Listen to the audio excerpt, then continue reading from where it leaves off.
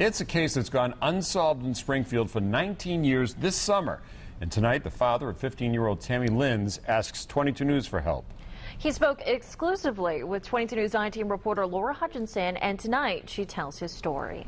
Tammy Marie Lynds' remains were found in 1994, and according to her father, she never got the media attention other similar cases got, and her killer was never found.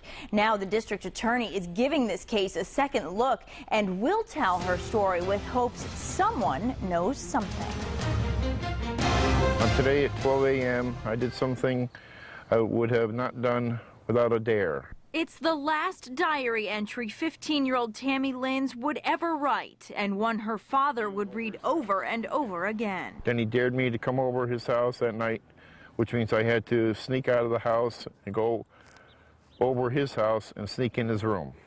I said okay. Richard Lynds is haunted by the words written 19 years ago, wondering if his daughter's killer will ever be found. Nobody's talking. Do you believe that somebody knows something? Oh, yes.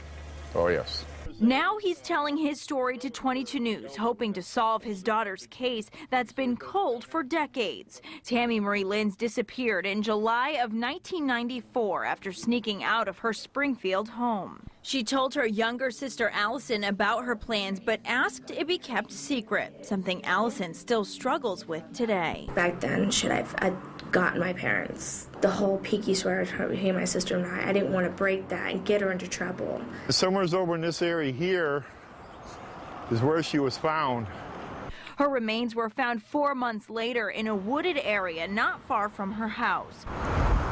The family laid Tammy to rest, but their fight for answers was only just starting. It's been a year and a half, okay, and there's nothing being done, it seems like, by the police. The last 2 decades, Lynds has been investigating for himself. This is, one of the 2 directions that she could have gone.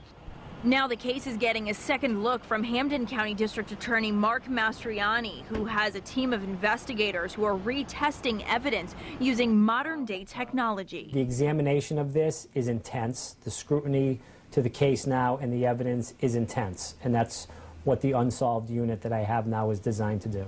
Lynn says for some time he was considered a suspect, although he denies having anything to do with the disappearance and insists detectives keep trying. We need people to start talking. There's been no talking.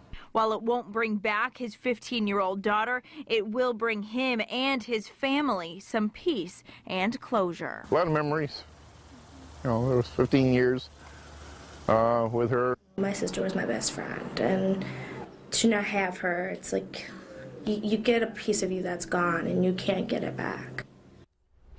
It has been an unsolved case for a long time, and as you can see, this family wants closure. If you know anything about it, the DA's office is asking you to get in touch with them. Their contact information is on our website, wwlp.com. I'm Laura Hutchinson, working for you with the 22 News I-Team.